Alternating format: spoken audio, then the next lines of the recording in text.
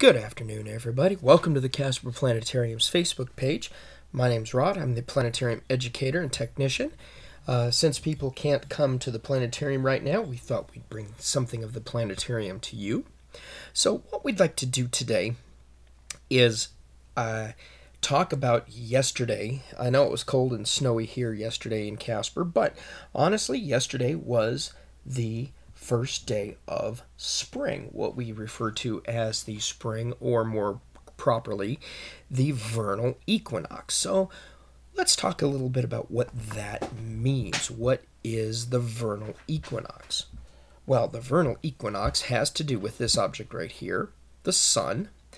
And the sun, as the Earth orbits around the sun through the course of the year, it follows a line we call the ecliptic. Now I'm going to turn our daylight off so we can see that line a little better.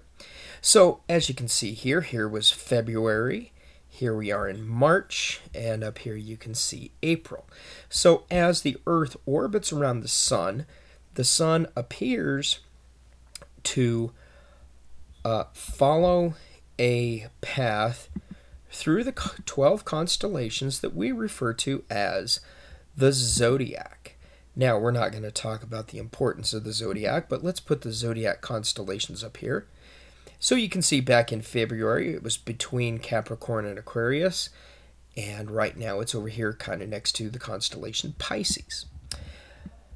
So what does it mean when we talk about the spring equinox or vernal equinox? Well, the ecliptic here crosses over the celestial equator 2 times a year, first day of spring and first day of fall. Now, the celestial equator is nothing more than Earth's equator projected out into space. And as you can see here, yesterday, March 19th, the sun exactly was on the celestial equator. And so that means that the vernal equinox is the day when the sun on the ecliptic crosses the celestial equator going north. That means yesterday, if you happen to be in the city of Quito, Ecuador, you would see the sun directly overhead at noon. Here in Casper, that's never possible. The sun is never directly overhead. But as the sun moves north of the equator, it's going to be higher in the sky each day at noon.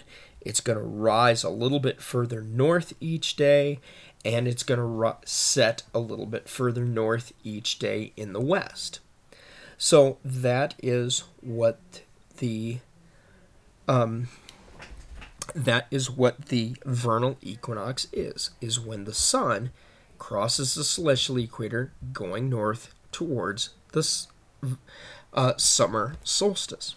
So tomorrow we'll talk a little bit about what that means for our planet. For right now, keep watching our Facebook page for more cool stuff about the sky.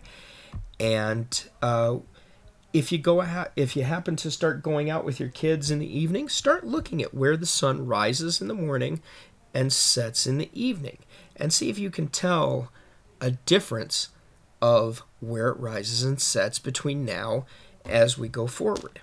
Thanks so much. Have a great day.